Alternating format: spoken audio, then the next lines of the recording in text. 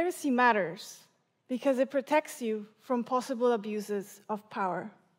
And as long as human beings are human beings and institutions are institutions, there will always be the possibility, the temptation to abuse power. There is no democracy without privacy. And in fact, privacy matters so much that it might save your life one day. It can save your life in 3 ways at least. The first way is that it can physically save your life. One of the first things that the Nazis did when they invaded a city was go to the registry. Why? That's where the data was held. How are you going to find Jewish people if you don't know where they live? You go to the registry. In 1943, there was a resistance cell in Amsterdam that realized the danger of the registry. It turns out that in the Netherlands, there had been one person called Lens, who was a pioneer of population statistics. He came up with the idea of the ID card. He wanted to build a system that could follow people from cradle to grave.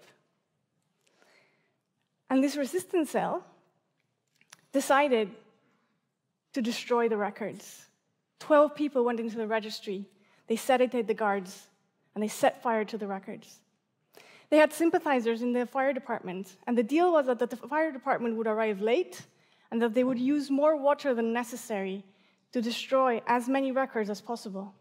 But they were very unsuccessful. They only managed to destroy about 15% of the records. And the Nazis found and assassinated 73% of the Jewish population. The Dutch made 2 mistakes. First, they had much more data than was necessary for a well-ordered society. Second, they didn't have an easy way to delete the data in the event of an emergency. And we are making both of those mistakes at a grand scale never seen before, at a time when democracy is struggling. We have never had this amount of personal data before. Just imagine an authoritarian regime that doesn't only know where you live, whether you're Jewish or Catholic or Muslim, who your grandparents are, who your friends are. They know what you've searched for, what you've read, what makes you scared, your health record, how much you owe, your bank account, your purchasing power. They know everything about you in real time. That should make us think twice about what we're doing with our personal data.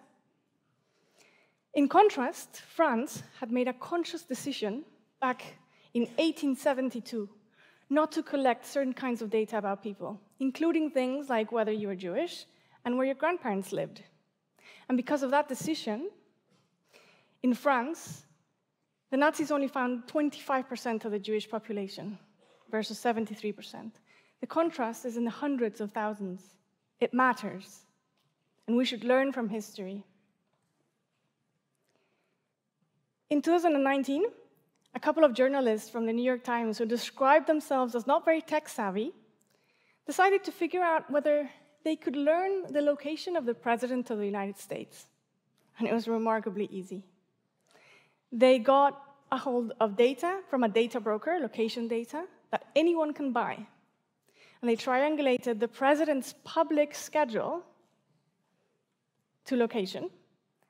And they figured out that there was a phone that was always with the President. And it turned out to be the phone of a Secret Service agent. Then they found the location of important lawyers, military personnel, and if the President of the United States is not safe, neither is the country, and neither is any citizen, including you and me. The second way in which privacy can save your life is through saving the democracy that protects your rights. And we shouldn't take it for granted. Democracy is something that is built every day, that we have to fight for every day, and it's a battle that's never won once and for all. And literally, there is no privacy, there is no democracy without privacy. If you don't have privacy, you don't have investigative journalists, because journalists cannot protect themselves or their sources. It is not a coincidence that one of the countries in the world in which most journalists are assassinated is Mexico.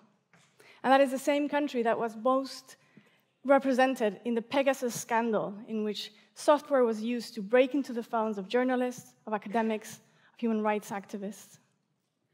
If you don't have privacy, you can't go to a lawyer and be sure that you have confidentiality. If you don't have privacy, you don't have freedom of speech, you don't have freedom of association. You cannot have peaceful protest, peaceful anonymous protest, which is a pillar of democracy. We are eroding the pillars of democracy. And democracy is such a wonderful thing that is, on the one hand, very fragile, but also very robust. So it's possible to erode the pillars without noticing until one day it's too late. So this is our chance to protect democracy. And the third way in which privacy can save your life is that privacy can save your way of life. Every time you protect your privacy, you might be saving yourself from a case of identity theft. You're also protecting your friends, your family, your colleagues, your citizens, because privacy is not an individual thing. Every time you share your data, you're sharing other people's data as well, without their knowledge and without their consent. And I want to provoke you today. I want to consider the idea that to digitize is to surveil. We have been sold the narrative by tech companies that technology is neutral, that it depends on how we use it. But no technology is ever neutral. We build technology to do something, otherwise we wouldn't take the trouble. It takes a lot of effort, a lot of money to come up with a product. And technologies that surveil are not neutral. There is a very important word in philosophy, and that is affordances. Artifacts have affordances. They invite you to do something. Pots and pots and pans invite you to cook. You would never cook with a gun. It's not made for that. It's made to threaten or kill. There are cases in which it's justified, but it's not neutral. And surveillance technologies are not neutral. They invite you to control. When we turn the analog into the digital, it might seem like a very innocent thing to do, but what we're doing is building a surveillance structure. Because every time we turn the analog into the digital, we make something that wasn't trackable, searchable, and taggable. And what is it to track something if it's not to surveil it? We tend to think that the cutting edge, the newest, the best, is the digital. But the digital is but a ghost of the analog. Life is analog. And we are making the mistake of neglecting the analog world in virtue of a virtual world that completely depends on the analog. We forget that these clouds are not clouds, that they depend on minerals, on people. That artificial intelligence is neither artificial nor very intelligent.